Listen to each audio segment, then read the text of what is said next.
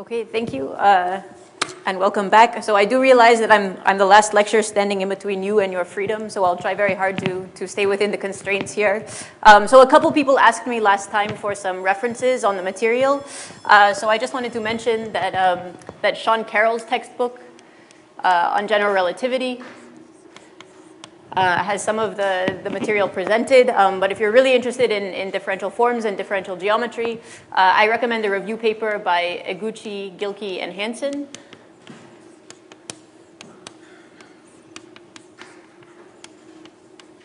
And this is titled something like Gravity, Gauge Theories,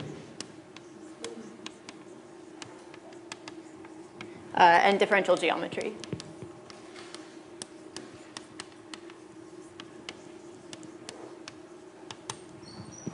All right, so when we stopped last time, we had just introduced this DRGT theory of massive gravity. So let me just refresh you on what we had said. So I should say that DRGT, this is the Durham, Gabadadze, and Tolley model of ghost-free massive gravity. This came out in a couple of papers around 2010. And it was presented in a form very different than the form that I presented here. So it was presented in terms of metrics and usual index notation. And in fact, it was derived in a very different way than the process that we went through. So in fact, we haven't even shown that this is a ghost-free theory yet, which is something that I want to do today. But this DRGT theory takes the following form. So we introduced the dynamical metric, G mu nu, with corresponding tetrads E mu A, E nu B, eta AB, and the tetrad 1 form EA, which was equal to E mu A dx mu. And then because we wanted a Lorentz invariant theory, we also introduced a non-dynamical Minkowski reference metric, eta mu nu, and correspondingly there were delta function tetrads associated with this reference metric, and we called the 1 form 1, which was just equal to delta mu A dx mu, like so. All right, so in terms of these variables, the DRGT theory took the following form. So S was equal to mp squared over 2. We had the usual Einstein-Hilbert term, which is just a wedge product of the curvature 2 forms, and the dynamical tetrads, and then also the mass term, which we wrote as a sum from n equals 0 to 4. So you have these 5 coefficients here, the beta n, which are all independent coefficients, so this doesn't affect the ghost-free nature of the theory, and they multiplied these polynomials m, n, which depended on the E and the matrix 1, like so. So just to refresh you, we had that S0 was equal to all the wedge products of just the E contracted with the epsilon tensor.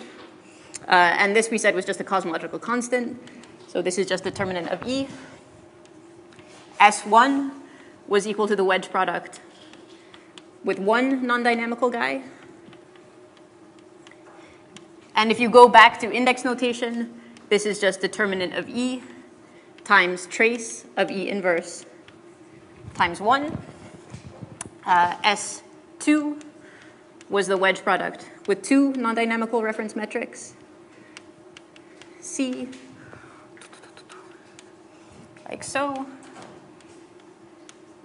And this depended on the squares of traces, so there was a 1/2 det E, E inverse 1 quantity squared minus E inverse 1 squared trace.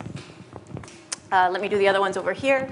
So S3 was the wedge product with 3 non-dynamical guys, so 1B, 1C, 1D. And this one also you could express now as 1/6, determinant of E, E inverse 1, trace cubed. Let's see, there's a -3, trace E inverse 1 times E inverse 1 quantity squared, plus 2 E inverse 1 cubed, like so. And the final guy is this S4, which in 4 dimensions is non-dynamical. It's just a wedge product, 1, 2, 3, 4, epsilon A, B, C, D. And in fact, you can write it out like I did before in terms of the dynamical e's and the 1. This is just because of this trick of being able to extract the determinant in front. But in 4 dimensions, this is still going to be a non-dynamical term, like so.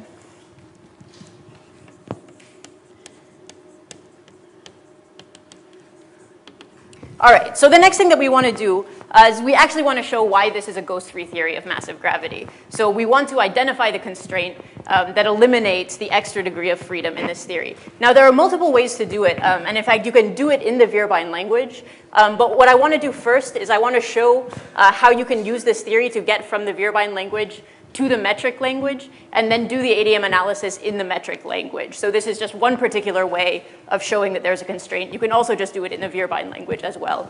But first, let's see how we can get back to metrics again. So before I go on, are there any questions about this or anything we did yesterday?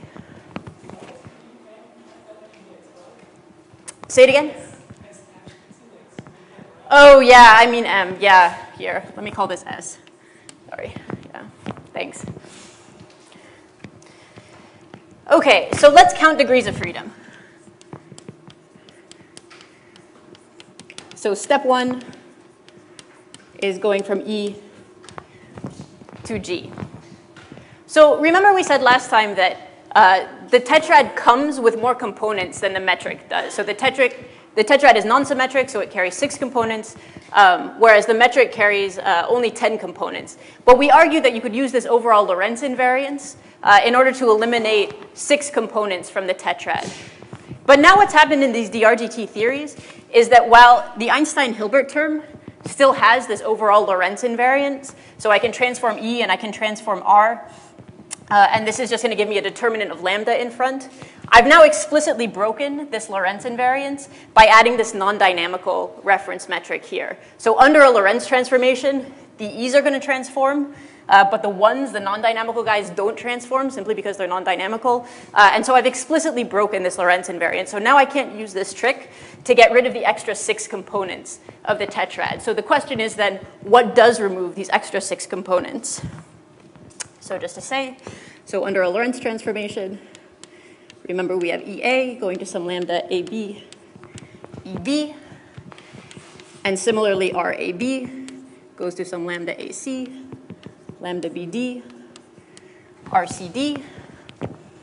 But these terms, the ones don't transform. All right. So let's look at this transformation infinitesimally. So we see that infinitesimally,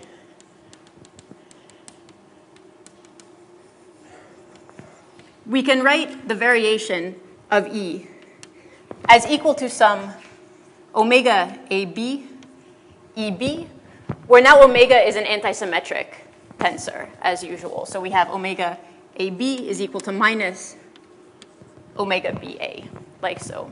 So that's what delta E would look like under a usual Lorentz transformation. And now the statement, so I should write it out. I'm just saying that lambda AB to leading order is delta AB plus this omega B, and so forth. All right, but we can use the fact now that the Einstein-Hilbert term is still invariant under this general Lorentz transformation to see the implications of this for the remaining terms. So in other words, Lorentz invariance of S Einstein-Hilbert implies the following. So let me look at the variation of this term under this transformation here. And this tells me that variation delta S EH is going to go schematically like delta L EH delta E. Let me restore indices. So delta E mu A here. And then times this variation. So delta E mu A. So in other words, this is equal to delta L EH delta E mu A times this omega AB E mu B, like so. Okay, this is just the Einstein-Hilbert piece. This is separately Lorentz invariant. So I know that this should be equal to 0 here, right? And I should say here I'm working in second order form, so I'm assuming that the curvature 2 form depends on E, and so that's why I'm only varying with respect to E here. Okay. But this should generically be satisfied for any antisymmetric tensor omega here. So what this expression is telling me is that the trace of this expression here of delta L, delta E times this generic antisymmetric guy should be equal to 0. And what that tells me is that this guy times this guy has to be a symmetric tensor. So in other words, since omega is generic and antisymmetric, this is telling me that delta L, delta E, mu A, E, mu B, and let me be explicit and lower this index so I can talk about antisymmetry. So I can talk about symmetry, so eta B, C. This should be equal to delta L, EH, delta E, mu C, E, mu B, eta BA, like so. So this imposes a symmetric condition. And I should say that this is an off-shell condition. So this doesn't depend on E satisfying the equations of motion. It's just a statement that even off-shell, the Einstein-Hilbert term, is Lorentz invariant, basically. All right, so this is an identity. It's not removing any degrees of freedom. It's just a statement about the Lorentz invariance of the kinetic term. But now I can use this statement. So let's use this statement and consider the full theory. So now I'm going to write out the full theory schematically as the action S is going to be equal to the integral d4x of the Einstein-Hilbert piece plus, and I'm going to include everything else, all the non-derivative actions, as some potential u. So I'm just going to schematically call it u here. And let me look at the equations of motion of this theory. So the equations of motion are going to tell me that the variation of L with respect to LEH plus the variation of U with respect to E, this should be equal to 0, right? All right, but now let me take this equation of motion here and let me multiply both pieces by this factor of E times eta, and then let me symmetrize with respect to the indices. So when I do that, the terms involving the Einstein-Hilbert piece are going to vanish, right? Because this holds identically. And what I'm going to be left with is just a condition on the potential. So this is going to tell me that delta U, delta E, mu A, E mu B, eta BC, on shell is going to be equal to delta U, delta E mu C, E mu B, eta BA, like so. So this is a symmetric constraint on the tetrad. So notice this doesn't involve any derivatives whatsoever. So I can solve this equation, and it's going to put constraints, in particular in 4 dimensions, on 6 components of the tetrad. So this is 6 on-shell constraints. So it's this equation here that's responsible for eliminating the extra 6 components of the tetrad and getting you back to the right number of components that you would expect in the metric formulation. All right, are there any questions about this? All right, so we can see how this plays out in massive gravity. So in fact, what we can do in particular is we can just take these expressions here and we can plug them into this constraint with arbitrary coefficients, beta, that appears in front. And the remarkable thing that happens, and this is very specific to DRGT massive gravity, is that you're able to solve this equation independent of the coefficients beta that you pick. So in other words, so for DRGT massive gravity,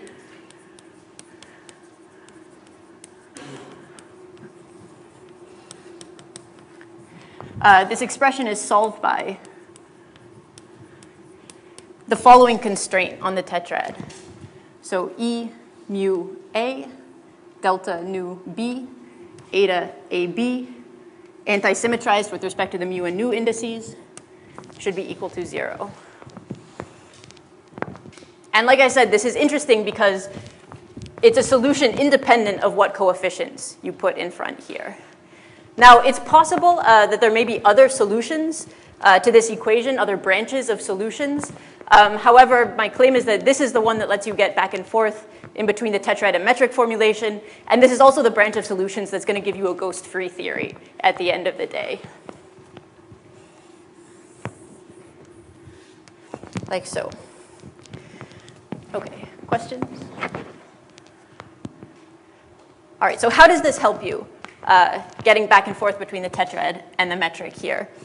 So we're going to take this condition, and I'm going to switch now to matrix notation. And in fact, with a little bit of manipulation, I can write this guy in the following way. So in terms of matrices eta, E, and 1, this condition here is equivalent to the condition that eta 1 E inverse is equal to eta 1 E inverse transpose, like so.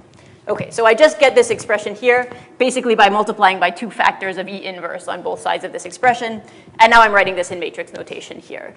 So explicitly, if I write this out, that's going to give me E inverse transpose, 1 transpose. I'm going to keep the T here just in case I have a more general reference metric in mind, times eta, like so.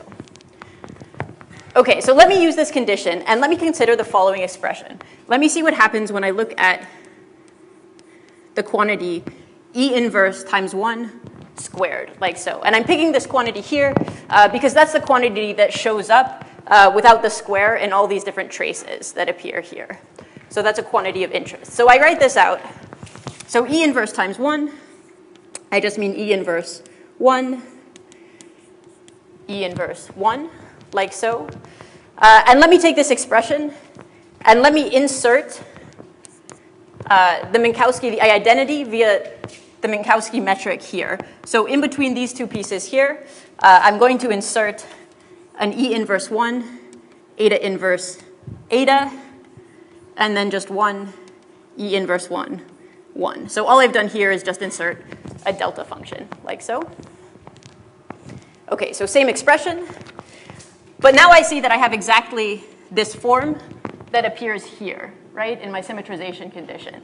All right, so if I take this expression and I plug in this solution here, what I find is that this is equal to E inverse eta inverse. And now here I have E inverse transpose 1 transpose eta 1, like so. All right, but these terms here, this E inverse, eta inverse, E inverse transpose, this is just the metric inverse, right? Whereas this, sorry, can you guys see this? Let me write it up here.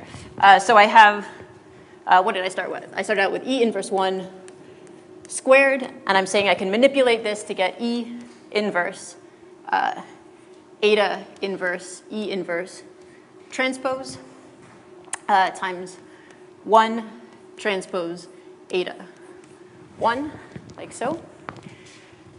But this first piece here, this is just equal to the inverse metric, G inverse. Whereas this piece here, this is just equal to the Minkowski metric, eta, like so. So what I find at the end of the day is that this E inverse times delta squared is just equal to G inverse eta. And what that means is that everywhere in my expressions where I see E inverse 1, I can replace it by basically the square root of this matrix here. So by a square root of G inverse eta, like so. So here I'm defining the square root in the following way. So square root G inverse eta with indices, say some mu nu, is defined such that when I take 2 of them, so say G inverse eta mu lambda, G inverse eta lambda nu, this is going to be equal to simply G mu lambda eta lambda nu, like so. So that's what I mean by the square root of this matrix here.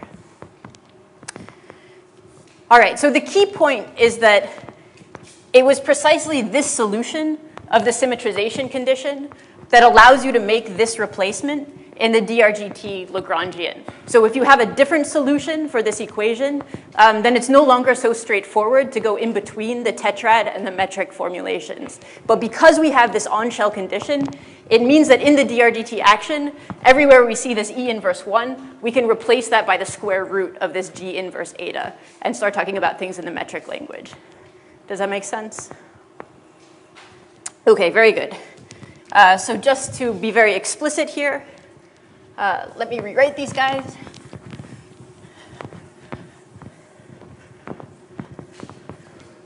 Yeah. And so when you're actually looking at G about Minkowski plus fluctuations, Yeah. so then the square root is really easy to expand.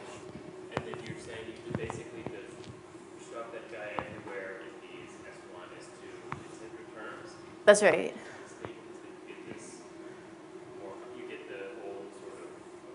Yeah, no, that's exactly right. So in fact, it was formulated in terms of the metric fluctuation around Minkowski. And so it was written as these highly nonlinear expressions in the perturbation H, which turned out that they formally resummed to these square roots, basically. But in fact, they wrote it not even in terms of these G inverse etas, but I think in the original paper, the object that they were using was some K, which was basically like this G inverse eta minus 1. Because that really reflects the first order perturbation of the metric. Yeah. Other questions? Yeah.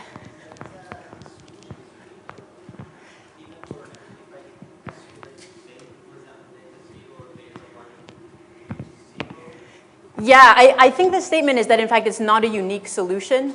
And so I think it's analogous to the fact that when you have the square root of a matrix, the square root is not unique. And so there are different possible solutions. But this is a valid branch of solutions. And as you were saying, so if you pick, let's see, which one is it?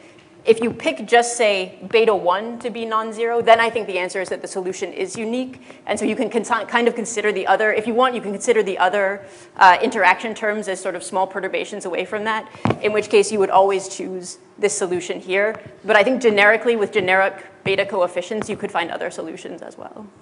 Yeah. Okay.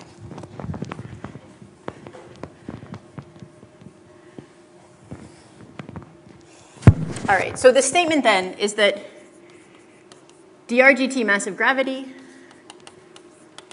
you can write totally forgetting about tetrads and forgetting forms, and all this, you can write it as S is equal to MP squared over 2 D4X. This just goes into the usual Einstein-Hilbert term. And now, all these mass terms here. So this is going to be D4X. Sum over n, beta n, Sn, where now Sn is going to be a function of G inverse eta, where we're just making these replacements here. So just to be very explicit, so we're saying S0 is now going to look like root det G, S1 is going to look like root G times trace, square root G inverse eta, S2 is going to look like sorry, this is about the 1/2. S2 is going to look like 1/2 root G trace root G inverse eta squared minus G inverse eta, like so and so forth for the rest of them. So this is the DRGT theory of massive gravity, just in terms of metrics. All right. So now what we want to do is we want to return to the Boulware-Desser ghost problem, and we want to count degrees of freedom in this theory using the same ADM decomposition that we did before.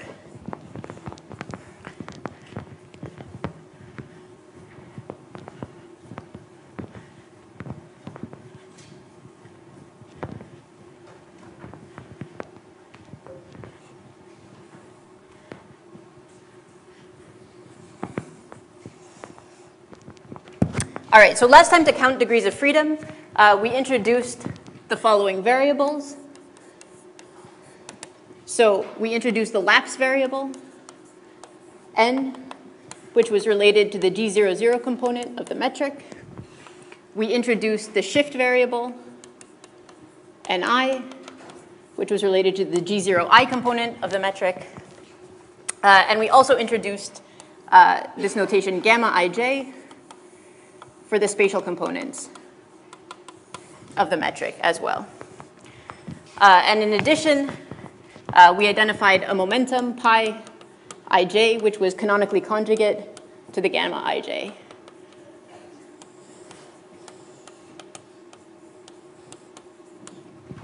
All right, so now we're going to take the same decomposition, and we're going to plug it into this DRGT massive gravity formula, Lagrangian.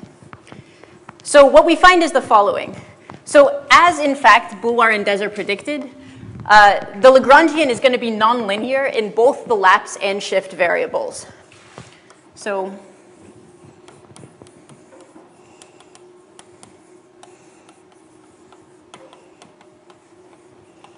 the action, and I should say the action in canonical variables,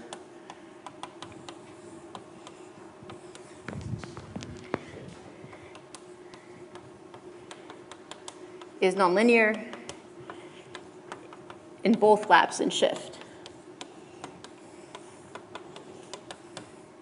So as we said before, what this means is that even though the lapse and shift are still non-dynamical, so even though they still appear without time derivatives, their equations of motion are no longer going to be constraints on the dynamical variables. In principle, you can use them to solve for the lapse and shift themselves. So in particular, what you would find, if you now take the Lagrangian, say, and vary with the lapse, you would find some function c that depends on both the lapse, the shift, the gammas, and the pi's, and this will be equal to 0, whereas variation with respect to the shift would give you some ci that also depends on lapse, shift, gamma ij, and pi ij.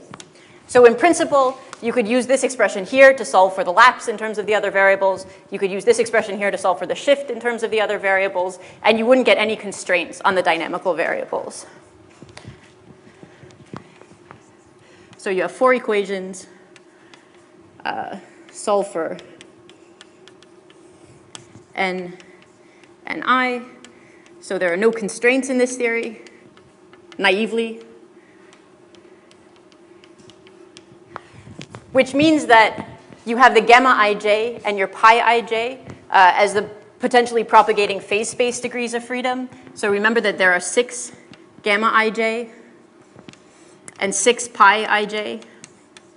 So this gives you 6 pairs of propagating phase space degrees of freedom, whereas we know we only want 5 for the massive graviton. So 12 phase space. So again, this is naively. 12 phase space degrees of freedom. So it looks like there might be a ghost in this theory. Okay, and in fact, this is precisely what was predicted by Bouloir and Deser. They said that any nonlinear completion is going to be nonlinear in lapse and shift, and therefore it's going to look like you don't have a constraint in the theory. So, yeah.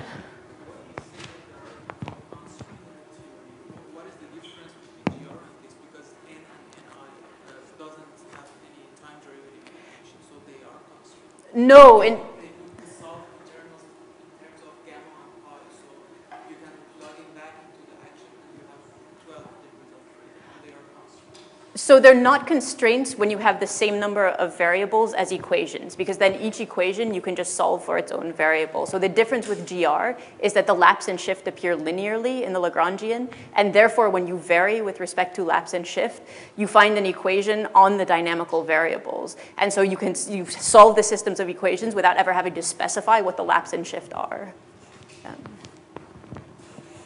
Okay. Other questions? Okay, so what's the way around this argument?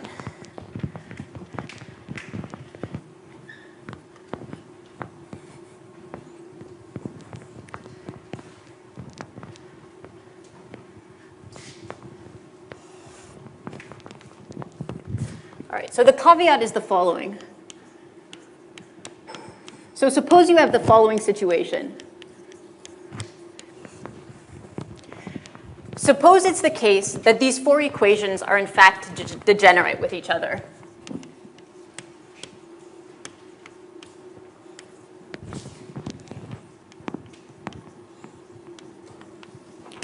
And what I mean by degenerate is the following. So suppose that when I vary the action with respect to the lapse, I find some C that depends on only 3 particular combinations of the lapse and shift, which I'm going to call little ni.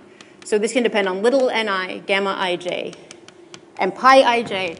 And suppose similarly, when I vary with respect to the shift, I find my constraint ci depends only on the same 3 combinations of the lapse and shift. So little ni, gamma ij, and pi ij, where here I'm taking little ni to be some function that could be highly nonlinear in the lapse and shift variables, like so. Sorry, this is ni is equal to ni of lapse shift, and it can also depend on the fields as well, the dynamical fields. Okay, so now this is still true in the sense that the constraint does still depend on the lapse and the shift here, but now because it only depends on 3 particular combinations of lapse and shift, what that means is that first of all, I can solve this expression here for ni only in terms of the dynamical variables gamma ij and pi ij. And now if I take that solution and I plug it into this constraint here, this gives me a constraint that depends only on my dynamical variables as well. So even though naively it looks like you have 4 equations that depend on 4 variables, if they only appear in 3 certain combinations, then one of these equations is still going to be a constraint. And you're going to be able to eliminate 1 phase space degree of freedom. And so one can show, in fact, that this is precisely what happens in DRGT massive gravity.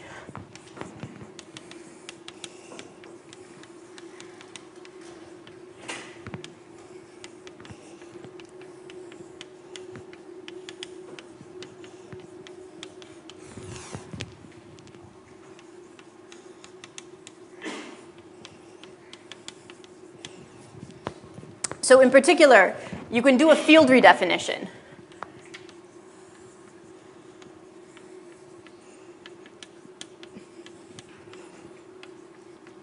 of the following form. So you can take your shift and you can instead use a redefined shift, little ni, that's going to depend on the lapse, the original shift, the gammas, and the pi's, like so. So now if you re-express capital Ni in terms of little ni and plug into DRGT, what you find is the following.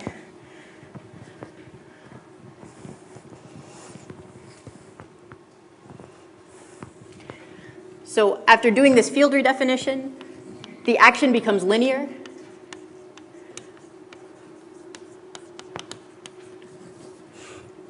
In the lapse. So that's the first good thing, but the second and equally important thing is that the Ni equation of motion is independent of the lapse.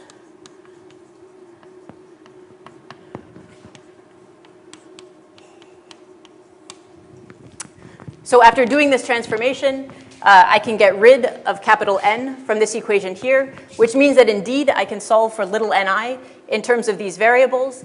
And now the equation of motion for the lapse, since the action is now linear in the lapse variable, becomes a constraint on the gammas and the pi's. So variation with respect to N leads to a constraint. So C gamma ij, pi ij is equal to 0. And this constraint removes 1 phase space degree of freedom from the theory.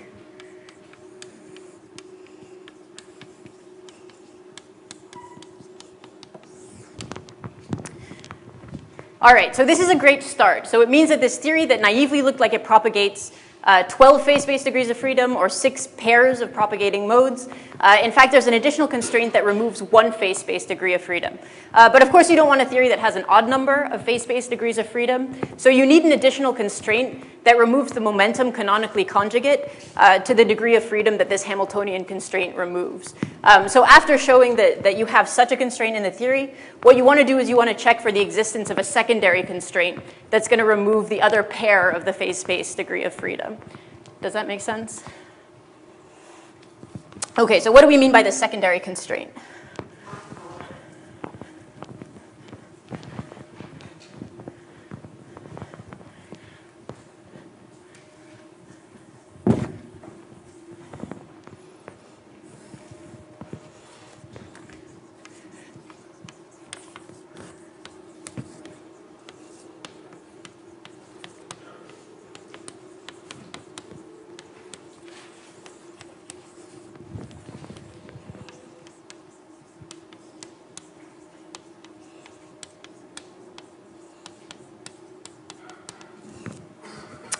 All right, so a requirement for consistency on this constraint should be that it's preserved in time. So in other words, not only do you want a constraint, but the constraint should be such that if it's equal to 0 one moment in time, it should also be equal to 0 for all subsequent moments in time. This is just a simple consistency condition. So what you want is that for consistency, you should have that ddt of this constraint is equal to 0. Okay, but we can write this expression in terms of Poisson brackets with the full Hamiltonian of the system. So this is equivalent to saying that the Poisson bracket of this constraint with the Hamiltonian should vanish. And I'm going to use squiggly brackets to mean that it should vanish on the constraint surface. So in other words, the terms on the right-hand side can be proportional to the constraint itself, and that's still okay, because as long as the constraint holds, this is going to be equal to 0. So this means on the constraint.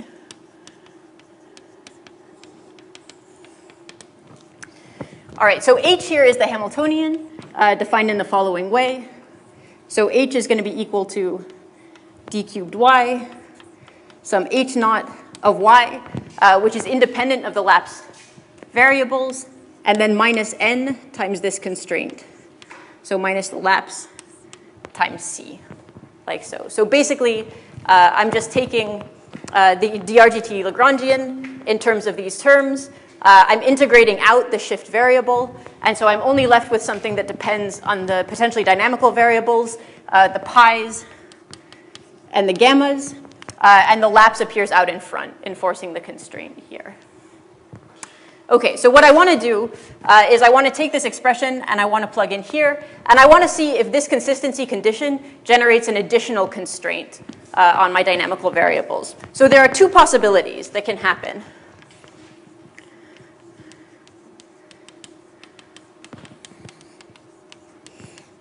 So the first possibility is that you find that the constraint doesn't commute with itself. So it's possible that you plug in and you find that the Poisson bracket of Cx, Cy is not equal to 0, like so. So suppose this were the case, and you plug in here, and what this would tell you is that you would get an expression, but that expression would depend explicitly on the lapse, right? And so because that expression depends on the lapse, you can use this equation here to solve for the lapse variable, and it doesn't represent a genuine constraint on the remaining dynamical variables. So this, if this is true, consistency condition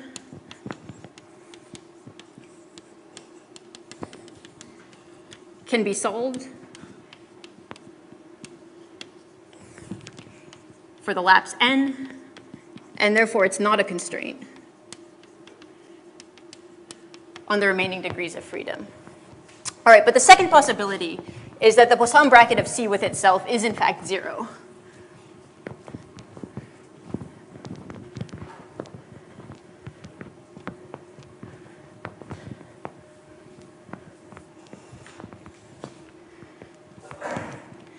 So you could have C of x, Cy is equal to 0.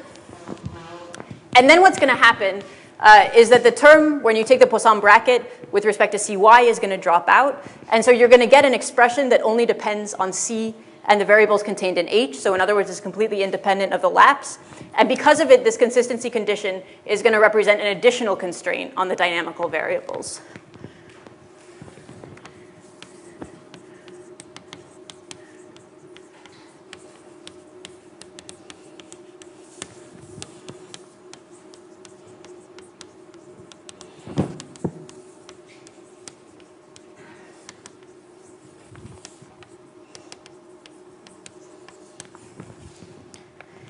All right, and in fact, in DRGT, you can show that this is, again, precisely what happens. So if you calculate this in DRGT, and you look at the Poisson bracket of this constraint C that you found, what you find is the following. So C of x, Cy, gives you something proportional to C itself. So you have C of x, derivative with respect to x, of delta cubed x minus y, minus C of y, derivative with respect to y, spatial y, d cubed x minus y, like so. And because this is proportional to the constraint itself, this is going to be 0 on the constrained surface.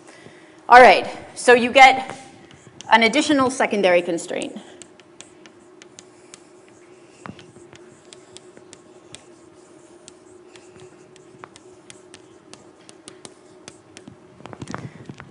So if we now count total number of phase space degrees of freedom, we started out with 6 coming from the gamma.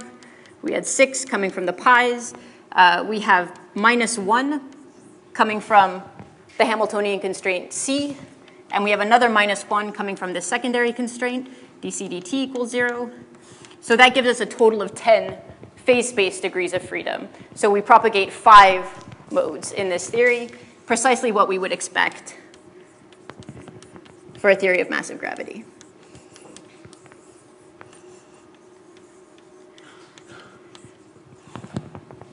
All right, so I should say that this field redefinition that you have to do over here is somewhat non-intuitive and non-trivial. So in fact, in the metric language, it's not particularly transparent that this theory is going to have an additional constraint that removes this ghost-like degree of freedom. It's a bit more transparent in the tetrad language for the following reason. So whenever we have these epsilon tensors, so if I look at some generic mass term, say something of this form, d, epsilon a, b, c, d, what the epsilon tensor is telling me, along with the wedge product, is that I can only pull out one 0, 0 component of any one of these matrices at any given time. So in particular, if the 0, 0 component depends on the lapse, and none of the other variables do in the tetrad, what this structure is telling me is it's giving me something that automatically is going to be linear in the lapses of the fields. So that's why this primary constraint works so nicely in the tetrad language. But I should say that there's a caveat that comes with this.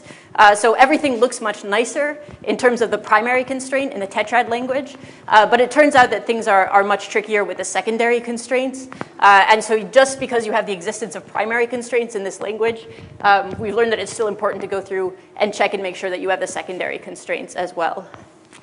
But it's also to say that, so I argued last time that this wedge product structure is somehow related to being able to write down these ghost-free theories. But it's not actually obvious why that would be the case. So in other words, it's not transparent to just say, okay, anytime I write down something with a wedge product, that's going to be ghost-free, and this is why.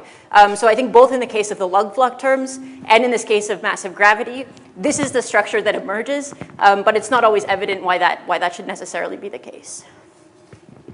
Okay, are there any questions about this? Okay, so that was the theoretical success of these DRGT massive gravities. So they eliminated this extra degree of freedom at the fully nonlinear level. So the next thing that you want to check is whether or not these theories exhibit a Weinstein mechanism, and therefore whether or not they're going to be phenomenologically viable in terms of evading, say, solar system constraints.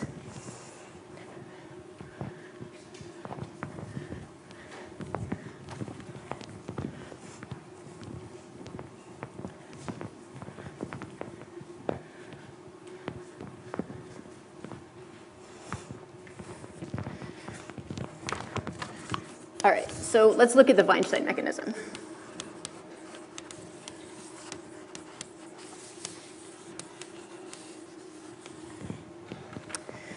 All right, so in order to do this, I'm going to introduce the same trick that we used before, this Stuckelberg mechanism, in order to study the degrees of freedom in this theory, with the only difference being now that because we have a nonlinear theory of massive gravity, we need to introduce Stuckelbergs that restore the nonlinear diffeomorphism invariance rather than the linear diff invariance that we restored before.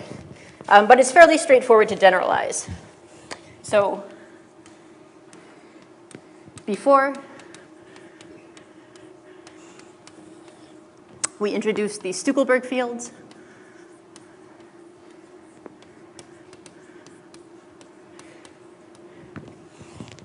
To restore linear diff invariance. So delta H mu nu is equal to d mu psi nu, symmetrized. Here, they should restore the full diff invariance.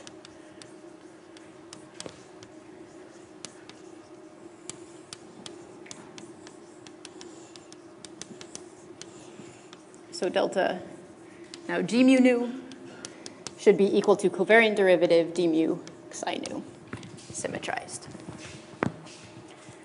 Okay. So the reason why diff invariance is broken in these theories, remember, is that because we now have this explicit reference metric that doesn't transform. So you can think of all the diff breaking is coming from this fact that we have this eta mu nu stuck in this theory. So the way that we can restore the diff invariance is if we can add some fields to eta mu nu such that it's going to transform like a tensor under diffeomorphism invariance. And you can do this in the following way. So we take eta mu nu, and let's replace it with a new metric, which I'm going to call, say, g bar mu nu, which is going to be equal to d mu some phi alpha, d nu phi beta, eta alpha beta, alpha beta. Like so. So these phi alpha and phi beta, these are my 4 Stuckelberg fields.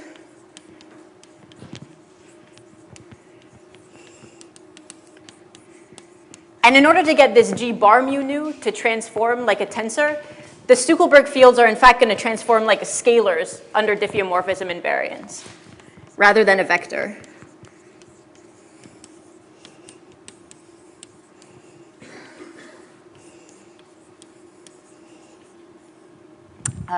Under diff. So in other words, we're going to have delta phi alpha is going to be equal to psi nu d nu phi alpha when x mu goes to x mu minus chi mu, like so. Okay, so because of this, if we do this trick here, then we see that g bar mu nu is going to transform like a tensor under diffeomorphism invariance, precisely because you can think of this term as almost being like a coordinate transformation that's multiplying the metric here. So now if I transform to new coordinates, I'm going to have a g mu nu that looks like a tensor under this transformation. Yeah. Exactly, it's not a vector because so you can think of this alpha index as really living in a different space than the mu nu index, and so the alpha is just sort of labeling 4 scalar fields rather than being a true space-time vector index.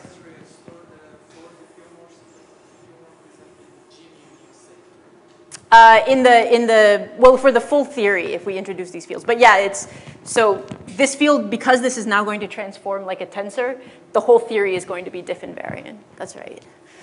And again, we're introducing exactly 4 fields to restore 4 diff invariances. So we're not changing the physical content of the theory. In other words, I can always pick a gauge in this theory where these phi's are equal to x's and get back the same physical theory again. So I'm just introducing gauge degrees of freedom, but this is going to help me isolate the modes of my theory. Okay, so g bar mu nu now transforms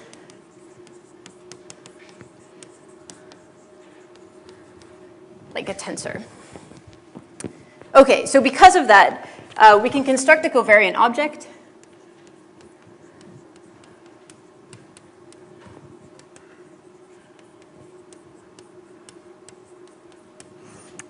Which I'm going to call capital H mu nu, which is going to be equal to G mu nu, the dynamical guy, minus this new covariant guy, G bar mu nu, like so. And this is just to compare. So before, we had the metric fluctuation H mu nu, which was not a tensor, which was equal to G mu nu minus little eta mu nu, like so.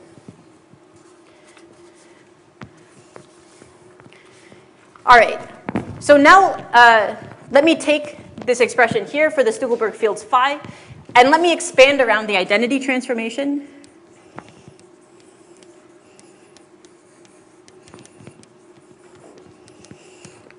So in other words, let me write phi alpha as some x alpha plus some perturbation, which I'm going to call pi alpha, like so. Actually, sorry, let me switch notation. I'm going to call this A alpha. So now I can write the H mu nu in terms of these fields, the A fields, and I get something that looks like the following.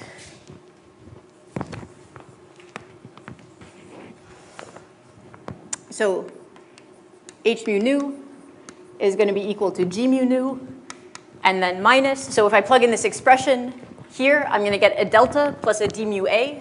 So there's going to be a minus delta mu alpha plus d mu A alpha, a delta nu beta plus d nu A beta, all times eta alpha beta, which I can expand out to write. So this is going to be G mu nu minus, from here I'm just going to get an eta mu nu. But now I'm going to get additional contributions, d mu A nu plus d nu A mu. Sorry, let me do this with a minus sign here. So this becomes minus, minus, and these guys are plus. But now I'm also going to have a minus d mu A alpha, d nu A alpha, like so. Whereas this piece in front here, this is just my usual metric perturbation, H mu nu. Okay. And finally, so I can start thinking about these guys as being related to the helicity 1 modes of the massive graviton. To extract the helicity 0 mode, I'm going to do one more transformation.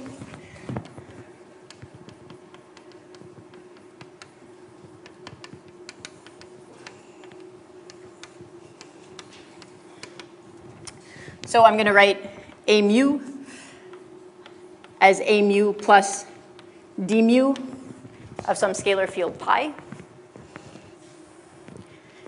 And then I'm going to plug back into this expression here. So let me just write out every term. So capital H mu nu is going to be little h mu nu plus all this extra stuff. Okay, let me just write it out.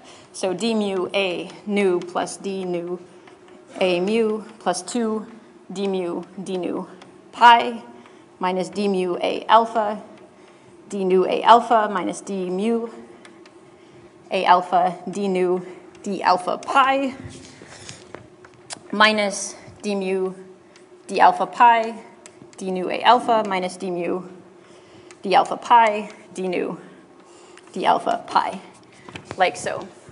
And notice, so when I introduced the 4 A alphas, I introduced 4 gauge invariances associated with diff transformations. When I do this transformation here, I'm introducing an additional gauge symmetry. So delta A mu equals d mu of some lambda, whereas delta pi is going to be equal to minus lambda. So again, I'm introducing a field, but also a gauge symmetry as well. So again, this pi is just an additional gauge degree of freedom in my theory. All right, so now what I'm going to do is everywhere in the DRGT action where I see a little h mu nu, I'm going to replace it with this capital H mu nu, which is now a covariant object. And so this is going to restore diff invariance in the DRGT theories. And I'm going to canonically normalize, and then I'm going to look at the mess of terms that I get by doing precisely this.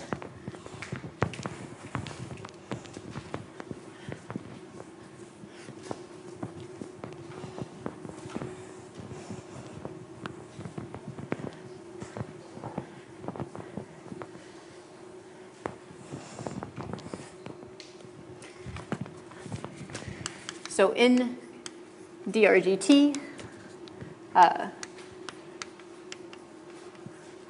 replace H mu nu with capital H mu nu and canonically normalize.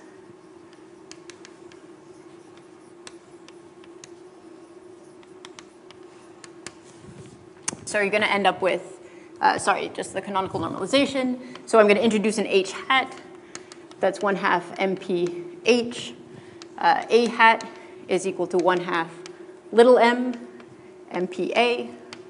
And pi hat is equal to 1/2 little m squared MP. My original pi, like so. Okay, so you're going to get a ton of terms when you do this. And what you want to do is you want to isolate the terms that are suppressed by the lowest energy scale, because these are going to be the terms that are most important, most relevant in your theory. And these terms take the following form. So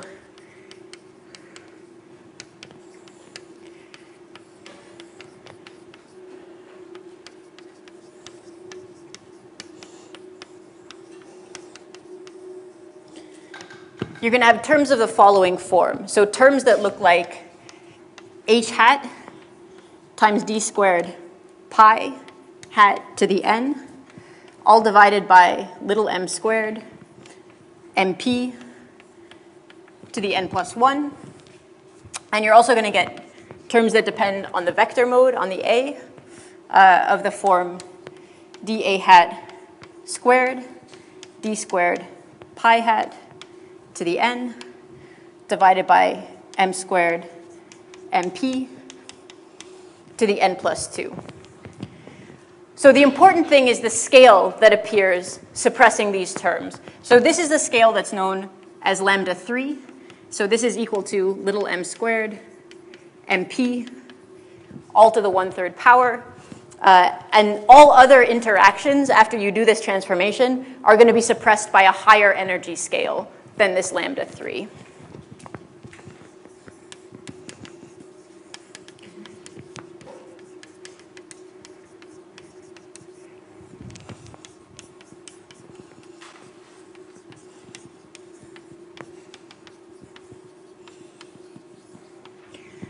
So this is already non-trivial.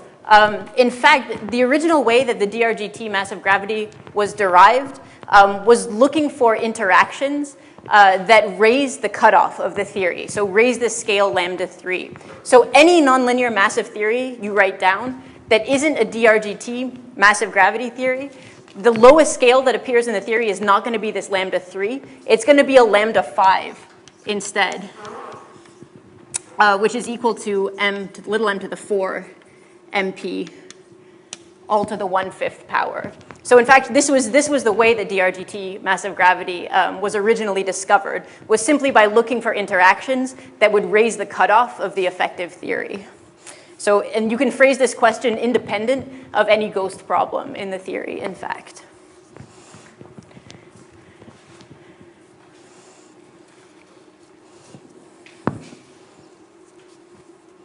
All right. So what we want to do in order to study the phenomenology of this theory is we're going to focus on these terms that are suppressed by the lowest scale. And we're going to perform one more step in order to demix the action. So we want to get the terms as close as possible into the kinetic terms of these fields as close as possible into their canonical form. So let's do one more trick, which is we're going to demix. So first step is focus on terms suppressed by lowest scale.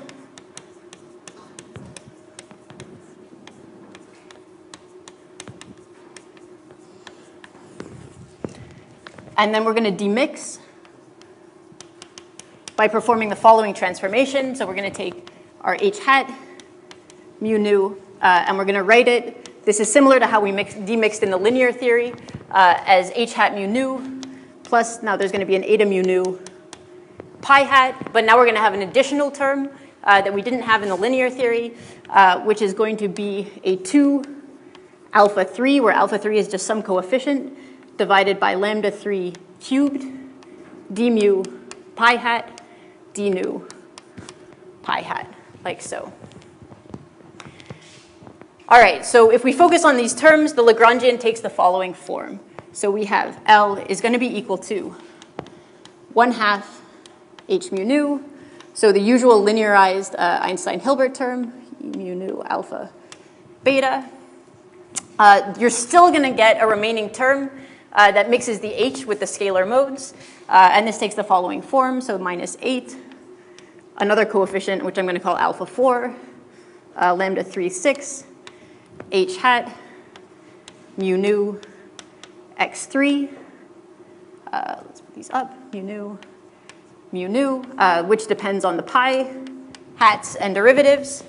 And then the following terms. So there's going to be 6, let me call this L2, minus 12, alpha 3 over lambda 3 cubed, L3, plus 8, alpha 3 squared minus 4 alpha 4, lambda 3 to the 6, L4, plus a factor of 80, alpha 3, alpha 4, divided by lambda 3 to the 9, L5, and then the terms that couple to the stress energy tensor. So we have the 1 over MP, h mu nu hat, t mu nu, but now because we've done this demixing, we also have these terms that couple to the stress tensor as well. So there's going to be a 1 over MP, pi hat times trace of t, plus a 2 alpha 3, divided by lambda 3 cubed, MP, d mu pi hat, d nu pi hat, t mu nu. All right, and the point is that these L2, L3, L4, and L5 are simply the Galilean terms that we're often familiar with in modified gravity. So L2, L3, L4, and L5, these in fact are Galileans for the pi field. So let me just write the first couple of these out for people who maybe aren't so familiar with Galilean theories.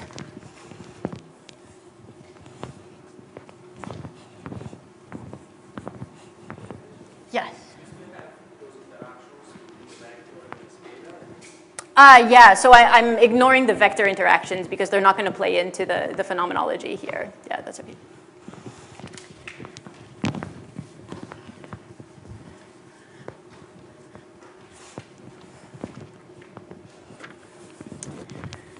All right, so L2 is given by minus 1/2 d pi hat squared. L3 is equal to minus 1/2 d pi hat squared trace of capital pi, where pi mu nu is equal to d mu d nu pi hat. L4 is equal to minus 1/2 d pi hat squared times trace pi squared minus pi squared trace. And L5 is equal to minus 1/2 d pi hat squared trace pi cubed minus 3 pi squared plus 2 pi cubed trace, like so. All right, so these are the Galilean Lagrangians, and I should say with the exception of this x3 that appears here. So you still have some mixing. In addition to the Galilean terms, you still have this mixing between the spin 2 component and the helicity 0 component. Okay, and just to refresh you, so the key valuable features of these Galilean fields is that even though the Lagrangians are higher order in derivatives, the equations of motion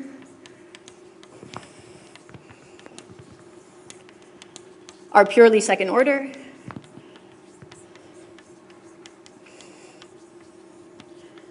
And so they don't propagate any extra degrees of freedom.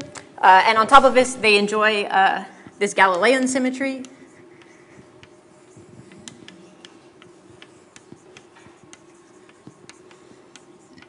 which sends the field pi hat to pi hat with a shift, c, some constant shift, plus this Galilean type transformation, b mu x mu, like so. All right, and these terms have appeared in other modifications of gravity, in particular in DGP models and other higher dimensional models of modified gravity. But they're interesting theories of modified gravity in their own right as well. And so they were generalized based on these two criteria here. And it should say that this property here, the fact that they're appearing in this limit of massive gravity is very closely related to the fact that this theory of massive gravity is ghost-free. So finding higher order equations of motion for this helicity zero mode in this limit would be naively an indication that your theory had a ghost in it. So this is very closely tied to the ghost-free nature of this theory here. Okay, but we did all this just so we could study the Weinstein mechanism in this theory. So let's go ahead and look at that.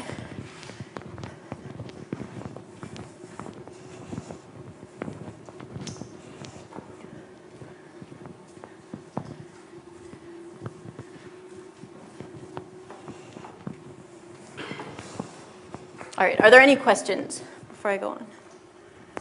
Okay.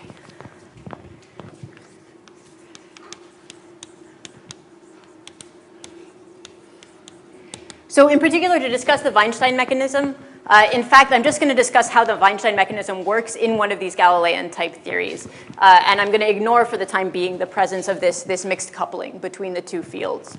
So if I focus on, say, the cubic Galilean,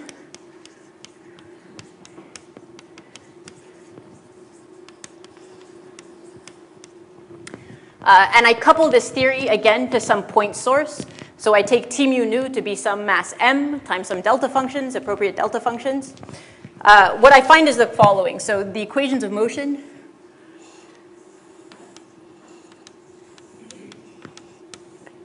for the pi field can be integrated. And they give me the following form. So you find that pi hat prime divided by r plus, and now I have additional nonlinear contributions suppressed by the scale lambda 3. So plus 1 over lambda 3 cubed, pi prime over r, quantity squared. This is going to be equal to m over mp, 1 over 4 pi r cubed. So this is the mass of the source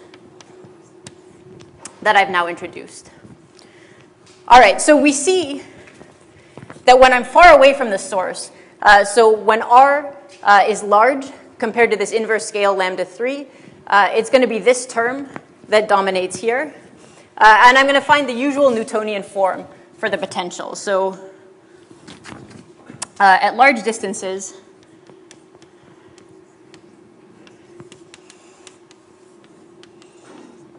we still have that pi hat is going to go like m over mpr. But what this means is that the nonlinear terms that appear now in this Galilean theory, so you can think of comparing, say, this term to this term, or I should do it over here, comparing this term to this term here, these are going to be suppressed with regards to the linear terms. So the nonlinear terms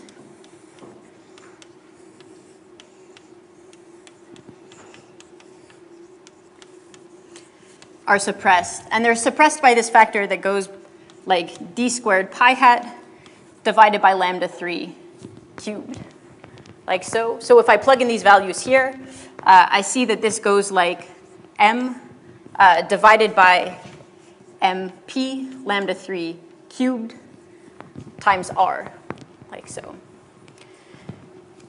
All right, so the nonlinearities are going to start to become important when this scale here is of order 1. And so we can use this expression here to calculate the Weinstein radius of this theory. So nonlinearities are important.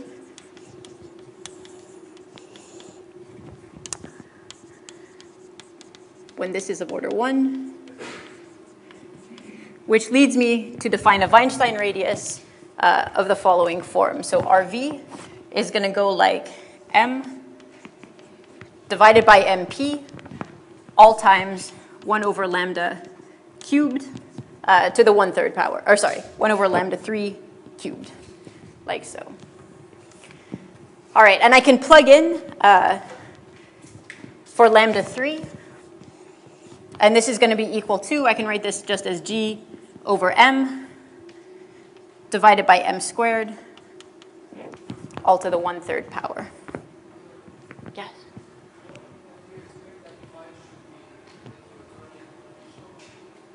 Oh, just because, so at large distances, this term is going to be suppressed by this factor lambda 3. So I can just solve this equation and find the usual Newtonian potential.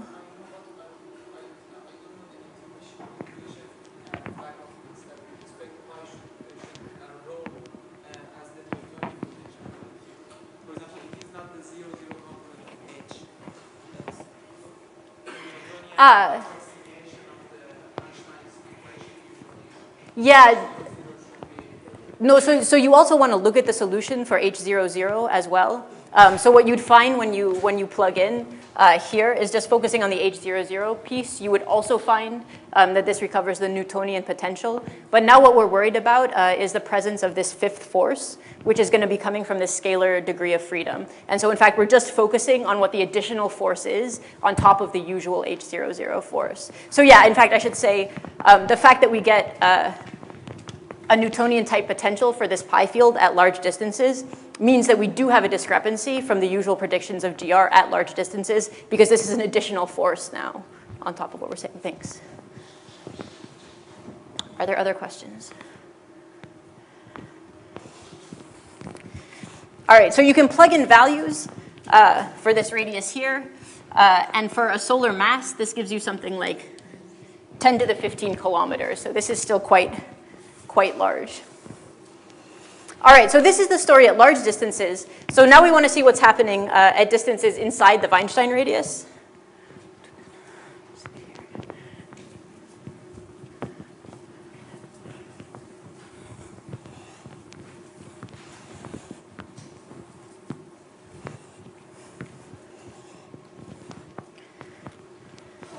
So at short distances,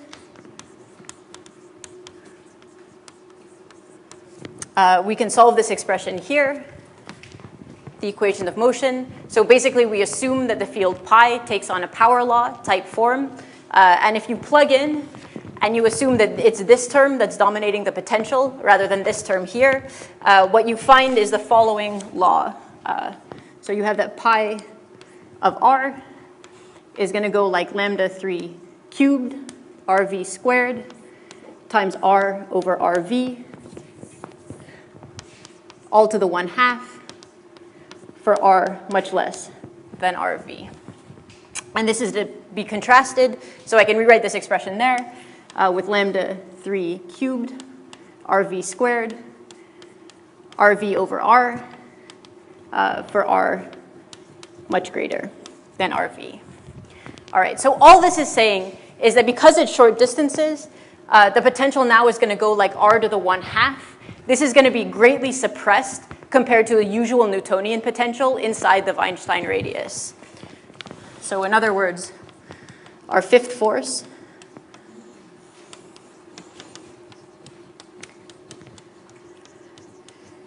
is suppressed for r less than RV. Which means that the predictions of GR should be restored.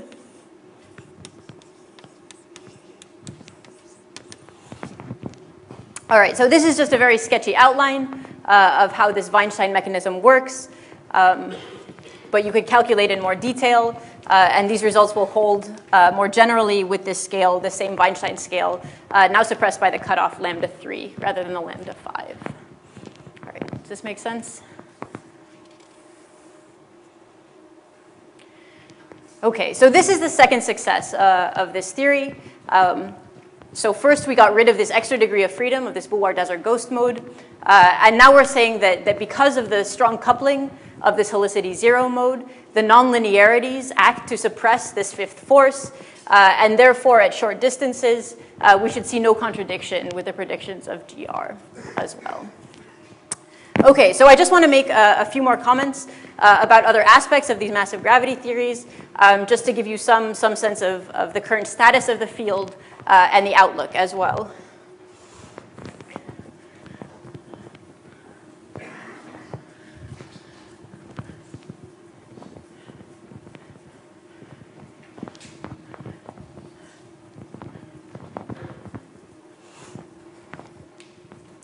So far, we've been talking about massive gravity purely within the context of a classical theory. But massive gravity, just like GR, is in fact a non-renormalizable theory. So you have these higher dimensional operators that tell you that you need some UV completion of this theory. Nevertheless, it's completely consistent, just like in GR, to treat this theory as a valid quantum effective field theory below some cutoff scale, lambda 3. So in this theory, because our higher dimensional operators, the higher derivative operators, are suppressed by this scale, lambda 3, that's the naive cutoff of the quantum effective theory.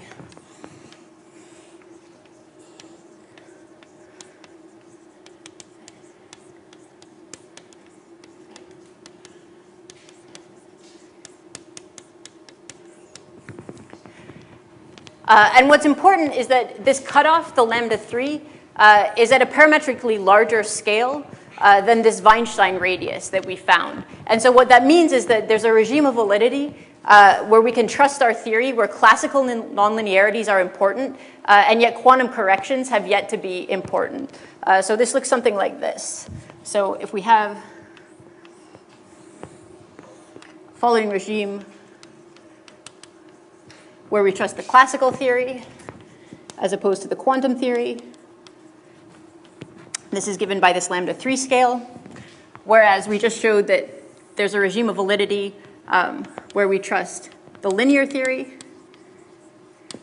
versus the nonlinear theory. And that this scale is given by this Weinstein radius that we just derived here.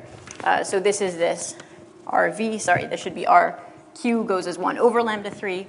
And here we should have some RV, which we said goes as M over MP to the 1/3, all over 1 over lambda 3, like so.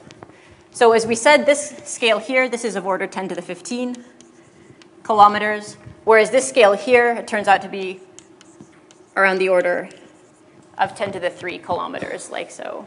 So there's a large region in which we can use the nonlinear theory before we have to worry about quantum corrections here. And just to compare, so this is analogous with what's going on with general relativity. So in GR, we have that quantum effects become important at the Planck scale. So this is given by R goes as 1 over MP, whereas we know that nonlinearities become important at the Schwarzschild radius. So here we have nonlinear versus linear, and this is given by RS. It goes as 2G over M, like so. So admittedly, these cutoffs here, the scales are much lower than that of GR. But the important thing is that this hierarchy between these two scales, in fact, it can be shown that this remains stable under quantum corrections. So you'll always have this separation of scales in this theory where you can calculate. Yeah?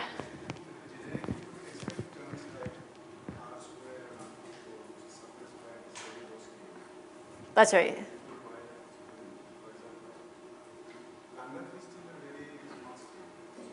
It's a very low scale, that's right.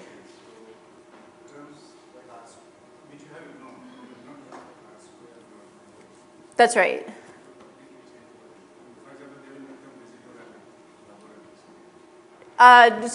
Okay, very good. So yeah, this scale is quite large here.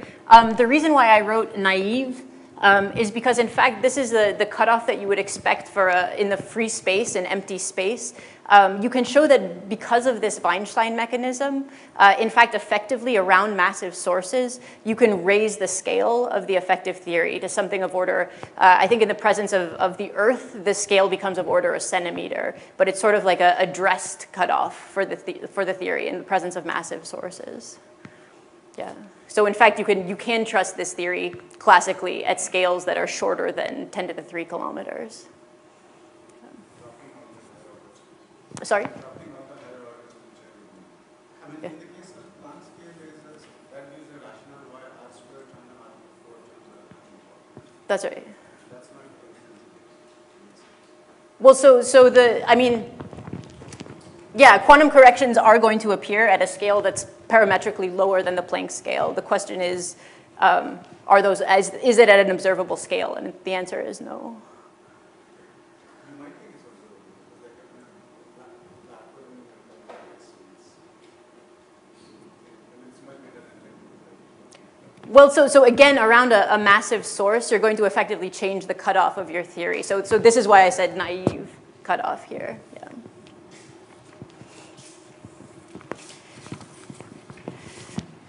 Okay, so that's a brief summary just in terms of the EFT picture.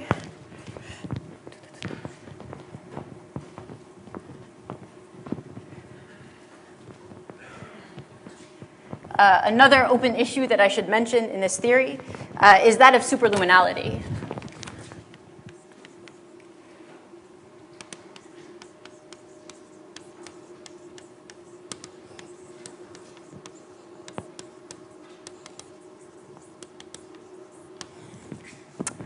All right, so we showed that in this special limit, when we introduce these Stuckelberg fields, and we look at the most relevant terms, what we find, in fact, is that the helicity zero mode of the massive graviton behaves much like a Galilean. And it's well known that these Galilean theories exhibit superluminal propagation around fairly generic sources, around spherically symmetric sources. So the question then becomes, is this superluminality an issue for massive gravity? So there are several sort of nuances to this question.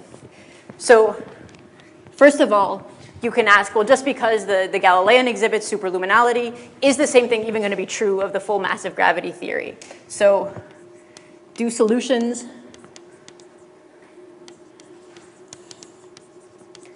in massive gravity exhibit superluminality?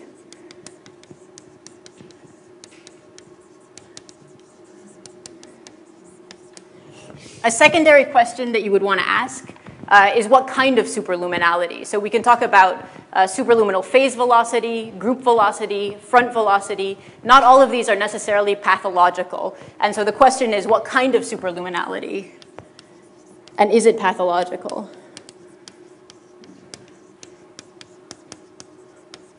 So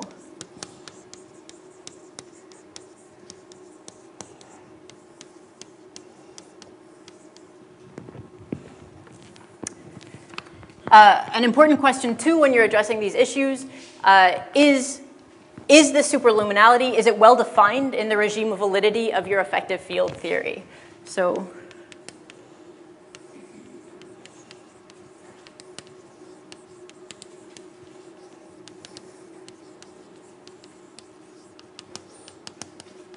often what people do in order to determine the existence of superluminality is they might set up some sort of shock front and try and determine the velocity at which that shock front propagates. But if your shock front requires, say, an infinitely large density, that would be an object that exists outside this range of validity of the effective theory. And so it might not be reliable in telling you whether or not there's actually superluminality in your theory or not. All right, another question you would want to ask is, okay, suppose you can show that there's superluminality and that it's in the regime of validity of the effective field theory. You could ask, does it lead to acausality?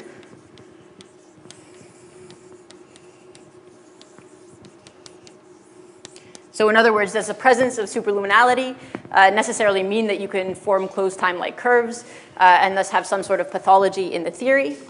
And the final question that this raises as well is, does the presence of superluminality in these massive gravity theories does it mean that there's no Lorentz invariant UV completion for these theories?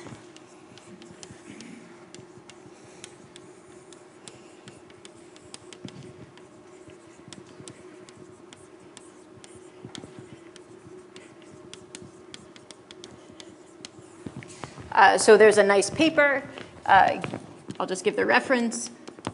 HepTH 0602178, which indicates that certain kinds of superluminality in a low energy effective field theory means that these theories can't have standard Lorentz invariant UV completions. So the fact that you get these Galileans in the decoupling limit and the Galileans look superluminal means that this is an open question now for massive gravity.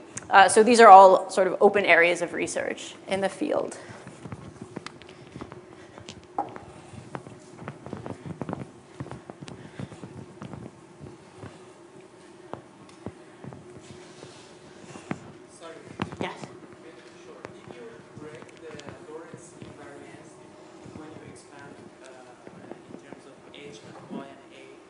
No, so that's still a Lorentz invariant theory. Yeah.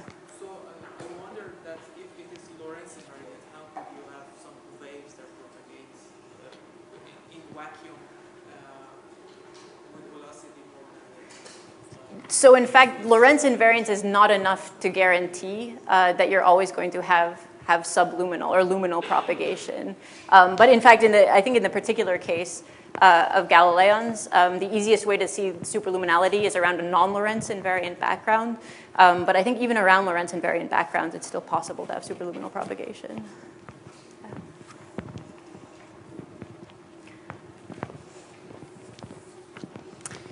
All right, and let me just briefly, since this is a workshop on cosmology, mention the cosmology of these theories.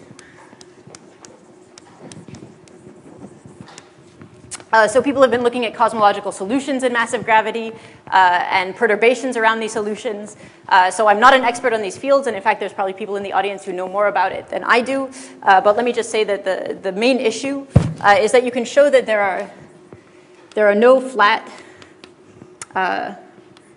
FLRW solutions with this Minkowski reference metric.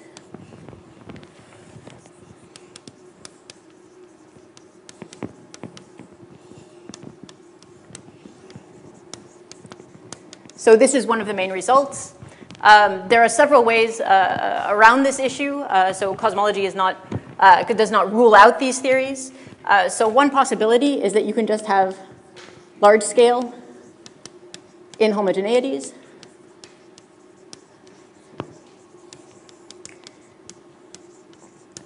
So in other words, because deviations from GR are coming in at scales of order the inverse mass of the graviton, which we take to be cosmological scales, what this means is that even though you don't have homogeneous solutions, the inhomogeneities are going to be at order of the Hubble scale, which is not so much a problem for observation. So if you're OK with that, then these could be phenomenologically viable. Other possibilities is that instead of flat solutions, you can look at open solutions. Although I believe that these have problems with instabilities. You can, instead of picking a flat reference metric, you can also pick a de Sitter or FRW reference metric. Although there apparently you run into problems with the helicity zero mode of your theory violating the Higuchi bound. So this is something that Sebastian mentioned in his talk yesterday, which is a possibility when you have a massive graviton propagating on a de Sitter background. And then the final possibility is that you can look at extensions of massive gravity. So people have been looking at cosmology also in bigravity theories or quasi-dilaton theories and seeing if these can evade some of the cosmological problems. So I just want to give you a reference for this.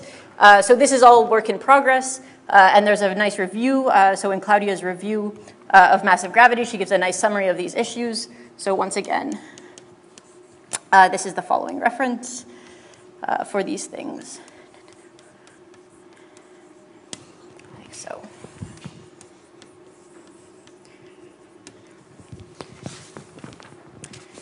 Okay, and so I was hoping to talk a bit more about extensions of these gravity theories, so bigravity and multigravity, but I see that I'm out of time, but feel free to please come in and talk to me afterwards if you're interested. So thank you.